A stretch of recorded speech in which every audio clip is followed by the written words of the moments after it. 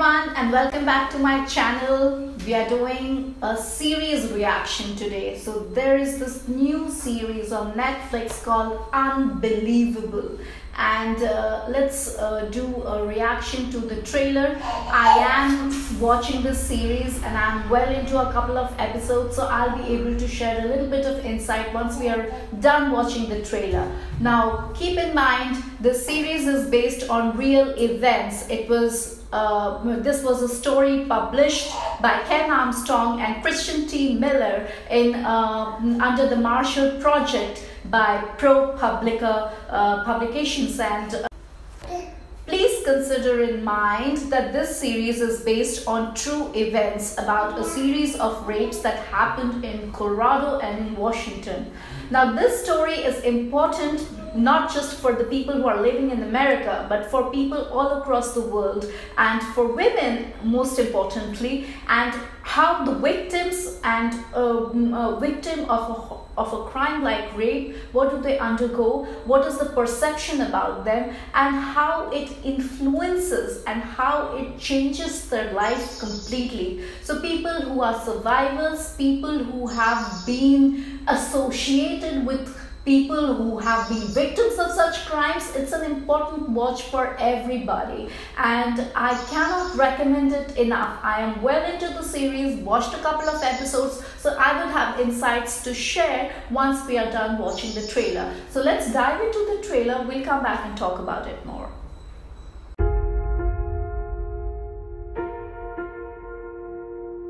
I know this is hard, but I need to ask you some questions about what happened. He tied my hands. He said if I screamed, he'd kill me. No signs of forced entry. Doors and windows were locked. No DNA. Not a single neighbor saw or heard a thing. He brought a blindfold, but nothing to tie her with. Would a shoelace even hold her? You think Marie made up the attack? I'm pretty positive that it happened. Pretty positive or positive? They just kept asking me the same question. How come your story doesn't add up? I wanted to go home. I don't have a victim here. It's bogus. She made it up.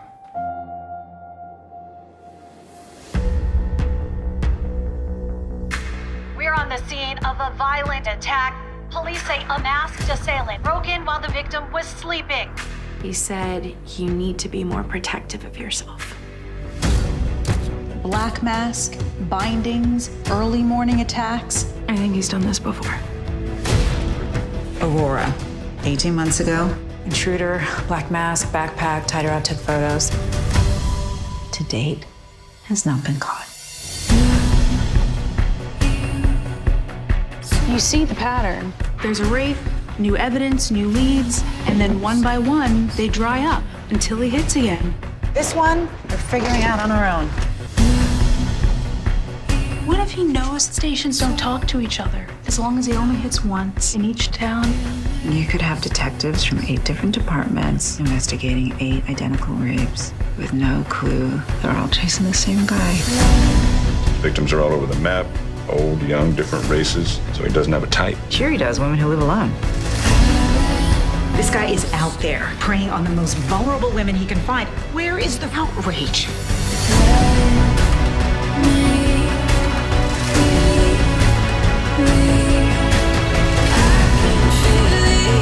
This is not something people get over. This is something they carry with them forever.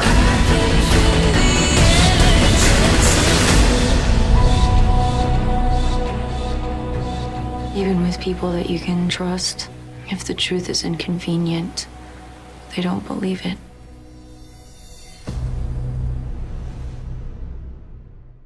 Okay, so like I said, it's a serious watch and not everybody's cup of tea.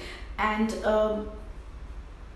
you know, the genre of crime thrillers or crime stories, entertainment, it is very different from those genres if you're addicted to watching those crime shows, because this is as real as it can get. So I must comment on the cast, because the lead character Caitlin Dever, who plays Marie, is fabulous, and so is the supporting cast. I cannot rattle off all the names, so I will just stick to saying that they all suit their specific roles really well. And this entire, it's a very difficult story to approach. It's a very, and thank you Netflix for putting out series and stories which need to be shared and need to be told, and it is so important.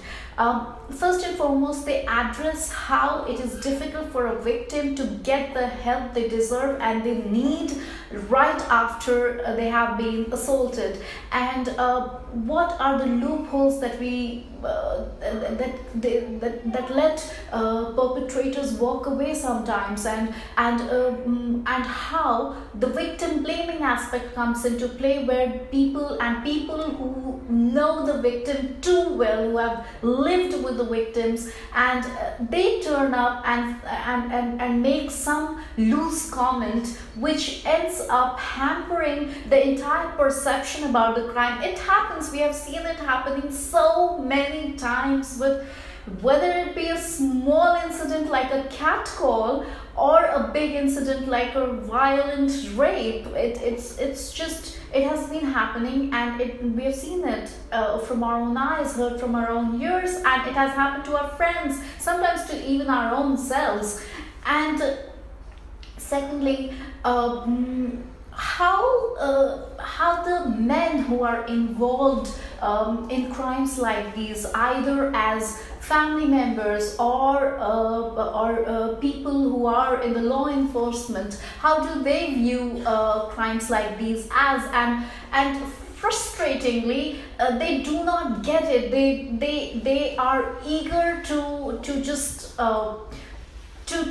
to not have to deal with this in any capacity, and that is why there is this urgency to wrap it up, close it, shove it someplace where it wouldn't stare at you in the face. And that is what the law enforcement officers, the two officers who were investigating, who started the investigation for Marie here in the series, do. They try to close this case. They try to, they coerce her into saying things that she didn't want to say, and ultimately also slap her with a false complaint. And here in India, we have a different case altogether. First of all, victims do not come up. If they at all come up, they go to the police station. The gruel begins when sensitized and informed officers came on the case, which in case here being two lady officers. And that is when the investigation starts picking up, starts going through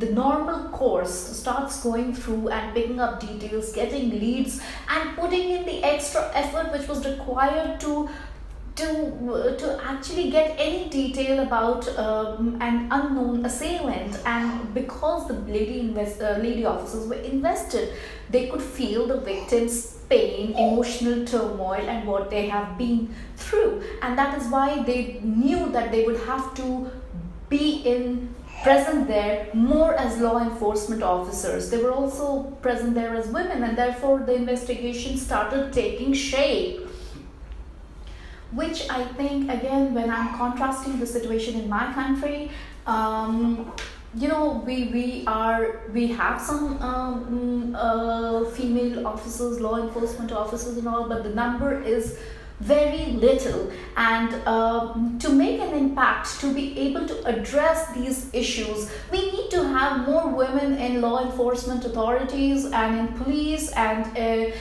in supporting structures around the police system and the support system of the that should be made available to the victim. So these are my inputs, and the story, I think on the 4th episode that I'm watching right now, and I think I'll continue with it, see the whole series, and just I would reinforce that it's an important story, and if you care about the world around you, if you care that you should be in any way, actually awareness is an important step, and if you're aware of a situation, you probably might know what to do about it, right? So I think it should be a must watch for every young man, every young woman out there, and yeah, it's informative, and it helps manage the perception around victims and crime. Okay, so if you're here for the first time, please consider subscribing before you leave so that you are in know when I post new videos. And this is Mommy reacting to stuff. I try to post new videos every week. So yeah, I have 2 kids at home and they kind of video bomb me. So yeah, so if you're coming here and watching the videos, please subscribe before you leave, like, share, comment, and tell me what else can I react to. And this is Mommy reacting to stuff. I keep posting new videos every week, and goodbye and take care of yourselves.